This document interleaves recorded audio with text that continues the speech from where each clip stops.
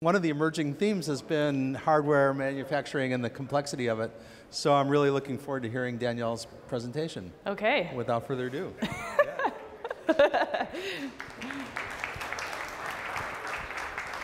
Hi, everyone. I'm Danielle Applestone, CEO and co-founder of Other Machine Company. We are a company that builds desktop-sized tools for manufacturing.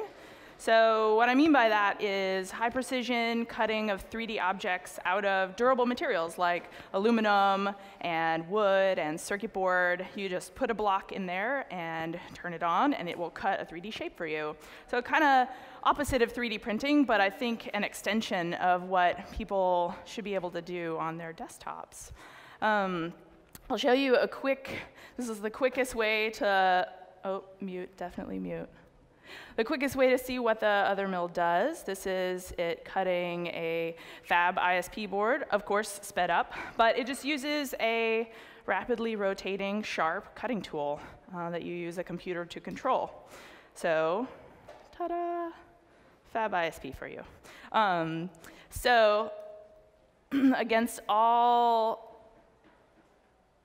urgings of everyone I know, this is how you do, this is a live demo, this is how you program this machine. So this is Inkscape, it's free, it's like Illustrator. So you could say, hey, I want to type something. How about I want to type the future? Type the future.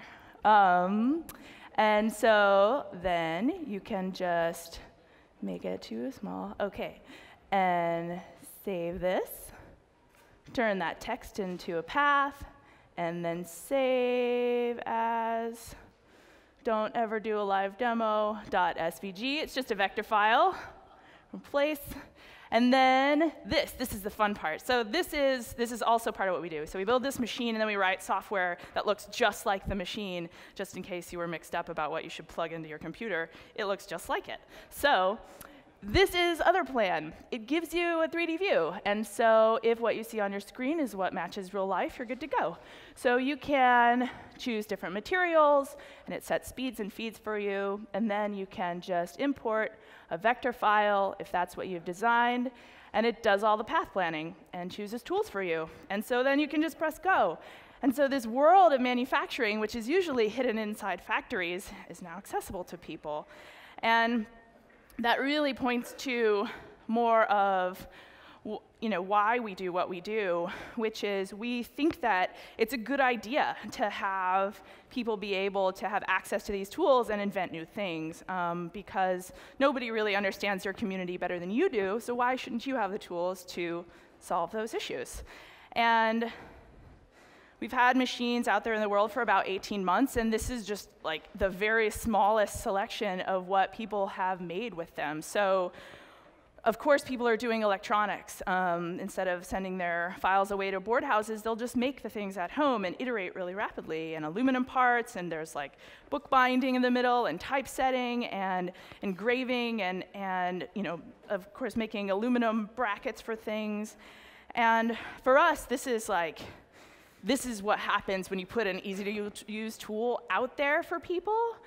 They just start creating things. And I think this is similar to what happened with 3D printing, but now it's all the other materials, like metal and wood and things like that. And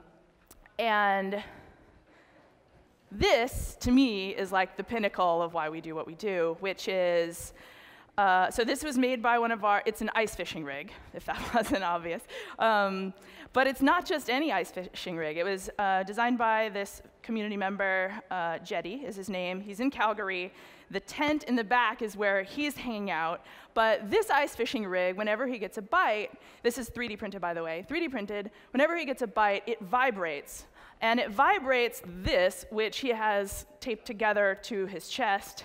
And it lets him know when he's got a bite. So he's like inside his hut, feeling very cozy, sipping on whatever. And not only is it great because he gets to stay warm, but he goes out and he can release the fish immediately, which drastically increases the rate of survival for any fish he doesn't want. So, and then he can put more bait and put it back out there. And so he gets more like time in water with fresh bait. Plus, oh, hi, Sam. Plus, the fish get to survive more often, which I think is great. And this is a person that's like, all right, he's in the middle of Calgary in Canada, and he has a 3D printer, and he has an Othermill, so he can make circuits, and he can design something that I don't need in my life. And probably many of us don't really need this device in our life, but who's to say that this device shouldn't exist? So that's really what we're trying to do here, is like, all these people who have ideas, give them the right kind of tools. So that's like the what we do and the why we do it. But really, this talk is about the how. How do we make this Othermill? So we build this Othermill. This is a clear one, so you can literally see all of the 227 parts. You can come check it out in the maker shed. That's where it'll be after this. This one's made out of plexiglass. We build this machine using 89% domestic manufacturing. So people make the components in the Bay Area for the most part, and then we do final assembly here. And the whole reason I want to do this talk in general is that I want to squash the notion that domestic manufacturing or local manufacturing is dead, because it isn't. So this is where we build the machine. So this is final assembly. This is an old pipe organ factory in San Francisco. In the Mission, this is the building that we now occupy. So we do batches of machines there, and this is what it looks like, a batch of Othermills in progress. So we've kind of taken an old pipe organ factory that was designed to, the whole building was specifically designed to build pipe organs, and we've retrofitted it to build these desktop machines. We also do sub-assembly and incoming quality control. The quality control part is a theme you'll hear throughout what I'm talking about. So these are Z-block and spindle assemblies that we've assembled in-house from parts made by other people out of house. So I like to think about the Othermill as an organism with different body systems. So it has the skeleton, which is the outside. It has the motors, which I think of as like the heart, circulating the motion of the machine, and a nervous system, which is all the electrical and the motor controller, and the muscle, which is like the big aluminum parts that hold things steady. So the first part I want to talk about is the heart of the Othermill, the motors. Our motors are made by a place called Coco Motion. They're down in Morgan Hill. And Coco Motion, they have come up with this amazing thing. So in this picture, you can see these long, skinny things sticking up. Those are lead screws. So a lead screw is like a threaded rod, just like a screw you would screw into anywhere, into the wall. But each, for a screw that you're using to control the motion of your machine, you want to have it be perfect. It has to be absolutely perfect, because every thread and the distance between peaks of the thread needs to correspond to a certain amount of motion in a direction. And if those threads aren't accurate, then how do you know how far you've moved I guess this is a carriage, move the carriage back and forth. So what they do is they take rods that have been ground, so a rod doesn't have any threads at all. They take the rods and then they use these. So these are dies, they're about this big a piece, and they have tiny slants, which are grooves. And so these two things are going to roll together and put threads on every single rod. So what they do is they grind the rods in the United States, they ship them to Asia, then they are put together with all the rest of the motor components and then shipped back to us. They go through quality control, and then they're shipped to our facility in San Francisco, which to me sounds crazy. Like, why wouldn't you just make them at the same place that you do the whole motor assembly? And the issue is quality. So this is the crazy machine that they use. It's called a Kinefect. This is what puts the threads onto the rods, turning them into the lead screws that we use for our machine. And this is a little video of how it works. So it's just got a big spinning flywheel. One of the dies, those big round things I showed you, one is pointed up slightly and one is pointed down slightly, so it draws the rod into the machine and puts threads on it. The other thing that's fun to notice is the diameter of the rod is actually bigger when it comes out of this machine, because the threads have been, it's basically you're squishing metal out into the threads and making it into a bigger rod. Which I just find fascinating. I think it's a great company. You should definitely work with them. By the way, all of this is a plug for our amazing partners too, because without them, we would be nowhere. So the skeleton of the Othermill, the frame. This is the trickiest and weirdest part. So most machines that you see like this are cast metal or bent sheet metal or injection molded of some sort. Ours is not. Ours is sheets of plastic. So Piedmont Plastics is where we get our high-density polyethylene, and that's what we usually use to make the frames. It's just milk jug plastic that we use to make the frames of the Othermill. And I like to point out Piedmont because they don't make anything specialty for us. They don't make one of our parts, but what they do is they take giant sheets of plastic from for industrial applications and cut them down to a size that we can manage. And for a small manufacturer like us, this is really important because not only do we not have storage, but we don't have the ability to cut these pieces down to size. So once we do have the sheets that are cut to the right size, we mill them into frames. And this is what that looks like. So this is a Haas machine, an SR100, we use to cut all of the frames, and that's all it is. You just take plastic and then you use a giant milling machine to make the parts, and this is what it looks like after. So each piece of, I think it's like 2x3 HDPE gets milled into a frame. So I think there's 1, 2, 4, 6, 8, 10, 11 pieces make up the frame of the Othermill. And this is also cool to show people because it shows you, this is just 2D parts that you form up into the 3D object, which is the frame, which I always get a kick out of. So the muscle of the machine is the high-precision machined aluminum parts. So these parts are meant to be very rigid, stay in place, be exactly machined to the tolerances that we want. So we partner with a company called Bishop Weiss Carver. They've been around since 1950. They do all kinds of precision machining, but they agreed to work with us because they like what we're doing as well. So this is, loading up a piece of aluminum into a large milling machine, and then, I apologize, they wouldn't let us run, take video with a door open. So this is liquid cooling, and, oh, nope, it's not, okay. So cutting one of the aluminum pieces, machining one of the aluminum pieces that goes into the Y bed, and that's the place where you put your material that you want to cut in the Othermill.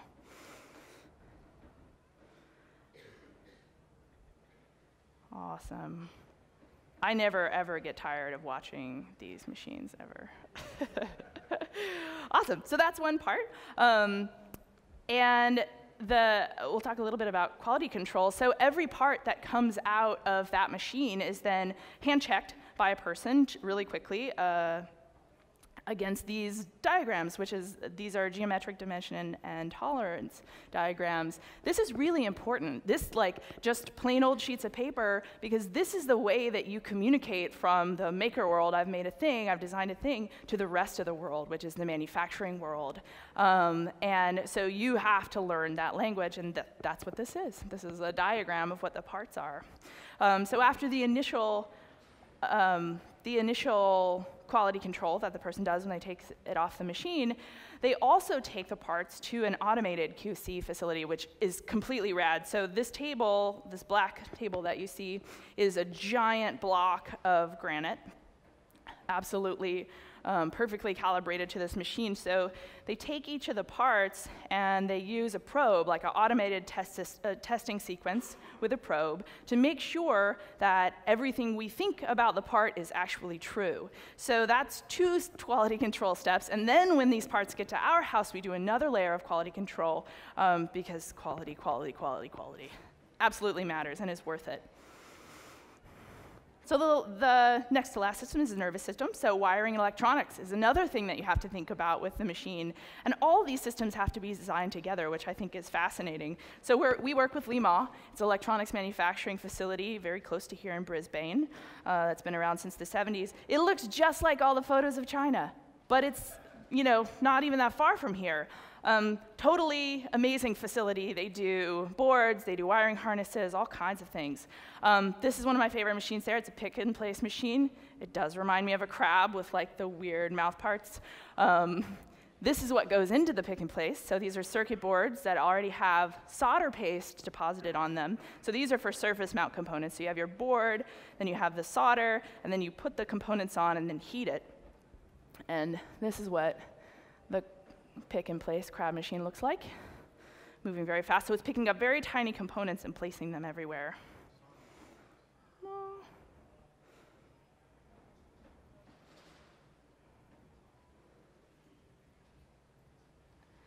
And after that, the inspection is all done by computers. So they run all of the boards through this thing, and everything is like linear. So it's like raw boards come in, solder paste, pick and place, inspection, then you go on to everything else.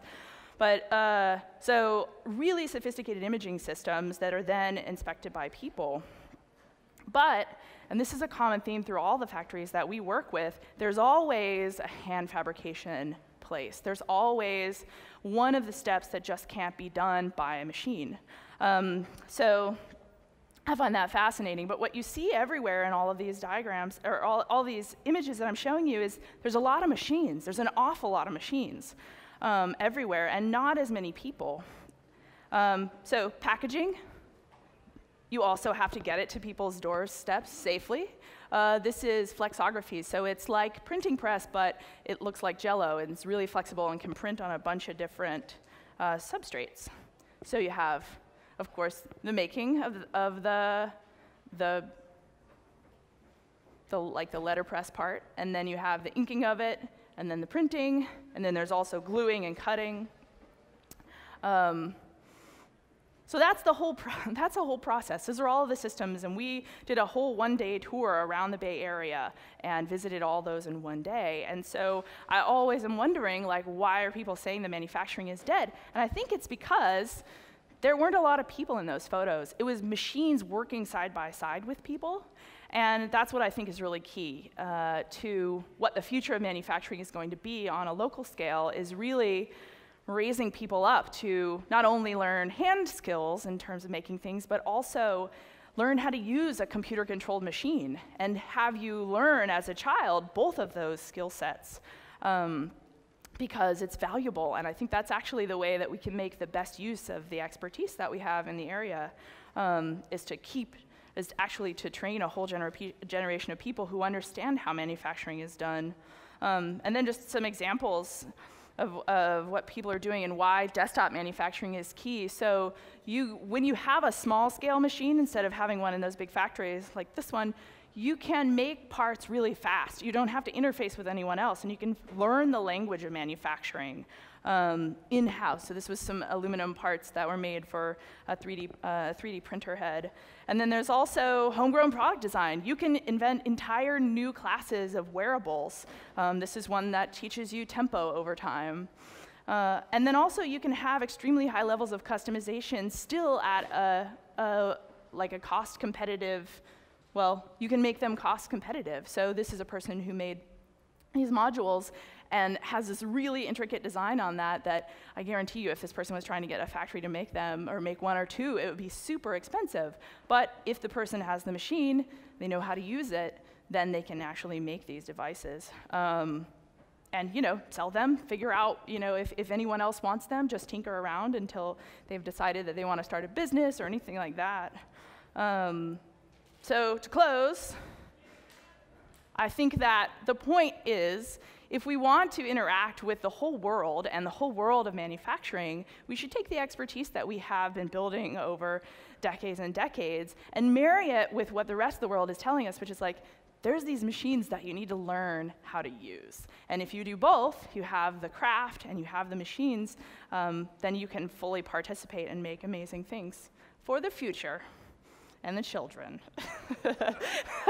That's all. That's my whole talk. Questions?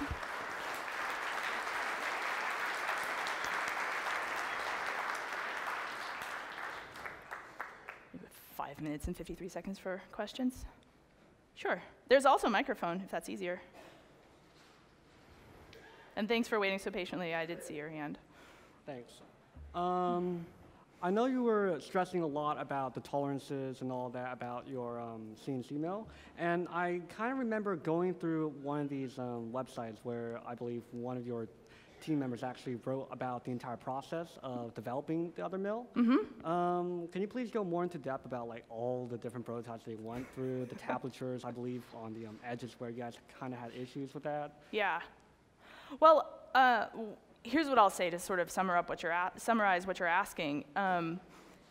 Even just having one bearing, so say like on the front of the Y carriage, one bearing that isn't quite right, you're gonna have every time the machine moves, it's gonna grind against this bearing and everything is gonna be off. And these are like in the tens of thousandths of an inch. Like it has to be absolutely exact, or the machine will run, but it'll either wear out or you won't get the kind of performance that you want. Everything won't be in the right place whenever you make cuts. So yeah, it's kind of exhaustive to go through every single thing, but what I will say is that even for a machine that's like this, that's portable and you're supposed to throw it in your car, like every single piece matters and has to work together as a system and to be perfect. Thanks. Thanks. Hi. How do you think your fabrication process will change as you scale up to 10x or 100x the production volume? Well, one of the cool things about scaling up is you get to play with all these other kind of commodity scale manufacturing techniques. So you can imagine the milling process that we make our frame by takes a long time.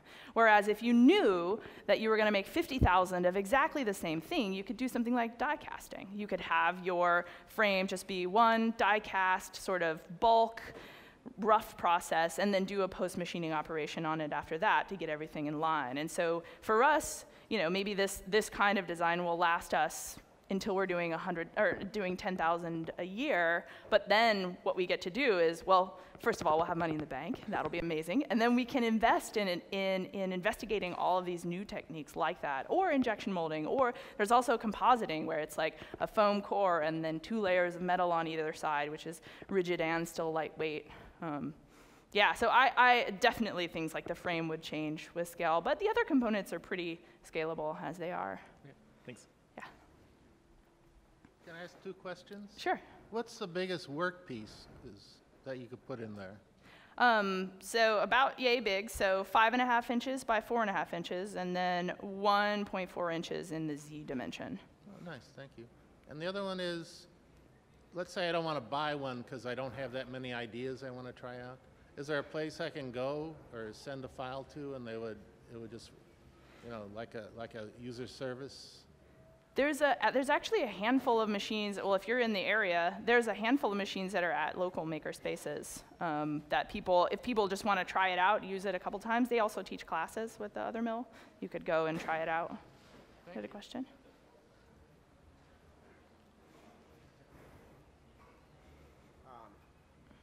Hello. Okay. As a student who's definitely interested in like 3D printing and this kind of technology, do you guys offer educational discounts, or are you like working with schools to like get your machine like to access to like people that can learn about it? Yeah, totally. Just email us. Okay. No, we work with a lot of schools. It's a big deal for us, and for those of you who know something about our company, we were historically a government-funded project. It was a DARPA grant to build desktop-sized portable machines to put in the classroom, and so maintaining that view of what the world needs, we need more students using these machines. We work with education a lot. It's a big part of why we do what we do. Awesome. Well, thank you all.